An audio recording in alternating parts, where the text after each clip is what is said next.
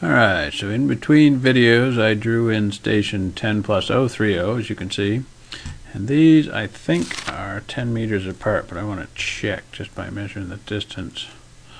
I'll just check that right there. Yep, that is 10 meters, so that's good. Now let's use the box selection. Take all of 10 plus 030 and use the move tool. Whoops. What's happening there? Have it move. Alright, good. And I'll pick there.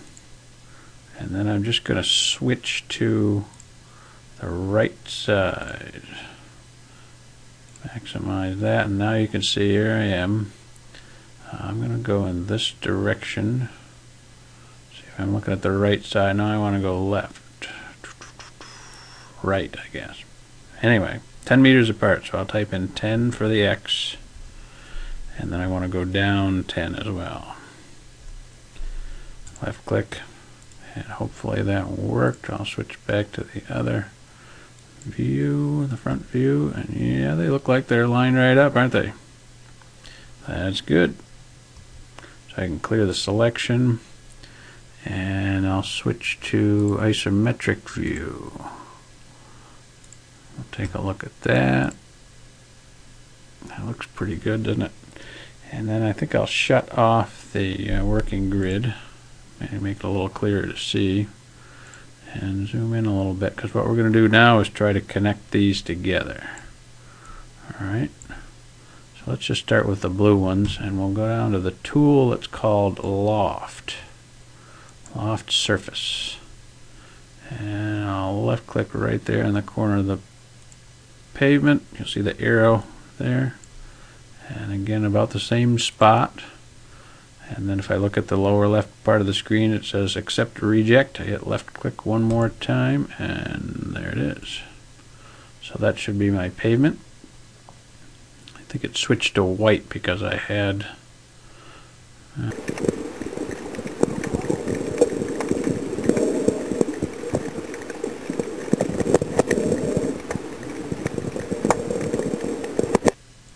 I'll just undo it and redo it again. Make sure I have it in the right level and color. Loft surface, left click, left click, left click, left click. There it is. Alright, that's good. Let's try one of the shoulders. That works. Good so far. And then we can do this one here. Alright. Notice those two arrows, though, going in opposite directions. That's going to be a mess. When I left click, it twists. That's not what we want, is it? Control Z. Try it without force start. I went up. No, that's not going to work either. If you keep left clicking on the element, sometimes it'll move the arrows. It's kind of funny that way. You can move it around. Say, oh, yep. How about on that side? Move this over a little bit. How did I end up getting to it? No, that didn't work, did it? Gotta zoom in a little bit. It's doing it to itself. No. This can be a little funky. Let's try forcing it to start at that lower left point. And I might be able to get it to go in a different direction. I got it going down there from that upper left hand corner. A little more. Come on, how about some down? I get down from there, that might work. That's a little better.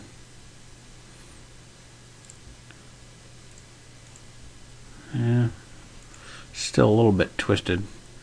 They kind of one way around this. If you end up in trouble, what happens is it's the way the element was drawn. So let's undo that loft. Switch back to front view and take a look at these. So it's these two rectangles right here, right, on the left hand side. What we can do is redraw over one or both of them. And the way I've done that in the past is you take the change elephant attributes, have a temporary level. I think I had it in temporary level. Put that one on a temporary level, then redraw it. So I just need my smart line tool. I'm going to start this time left click there, so I'm just tracing over it. Okay. I've traced that over, so now I've got two of them right there, and then I can use the selection tool to select everything in the temporary level and delete it. So now I should have just one left. Maybe now it'll loft well. You can do it in this view too if you want. Now see, that's much better. I started at the same point and drew it in clockwise direction, and now it lofts in beautifully. Alright, so I'll live on the edge here and see if I can get the aggregate subbase level to work. It went straight up. That's going to go sideways. Alright, let's try this again. Got to go to the left. Notice it kind of goes along the element. And that's going to go, one's going clockwise, one's going counterclockwise. You can see it's going to be a mess. So Control Z, it looks like I'm going to have to redraw at least one of these to make that work. So same thing, we can move it too to start with too. That may make it easier. It's hard, at least for my old eyes, to see this thing. So I'm just going to grab that and move it down. Actually, I hit O first. I haven't unlocked the origin yet either. I'm going to move down like 2 meters. And then I'll redraw it and put it back. That should work out alright. But I'll give you a break while I go around and do that. So I think I got it, and I was very careful to draw starting at the lower left-hand corner and then hitting each segment and then going across the slope of the road. Make sure I hit just the corners where it changed, and I did both of them exactly the same. So I had the same number of points all the way around clockwise starting at the same point. Now I think this will work, but I got to do a move. Put this back up where it belongs. Let's see, I gotta do the O. I should probably do the GS, go to settings, and shut the floating origin back off. That might help moving things around. And then I gotta go up 2 meters, right? Close that. Up 2 meters. That should line it back up. And okay, did I get that right? Let's look at the isometric. Yeah, it looks about right, doesn't it? Now let's see how it works. Loft. And I'll start over here, and let's go vertical from that point. That isn't vertical. Maybe I can get there. Yep, there it is. That looks really nice. Beautiful. So now these things are surfaces. Really, they're just shells, if you will. To turn them into actual solids, we've got to use one more tool, and that is the Convert to Solid tool. And I think I'll use the Smart Solid, and let's get the right color and try the pavement level here. And then one more data to get it. It looks like it might have worked. A little funny looking, but we'll try it.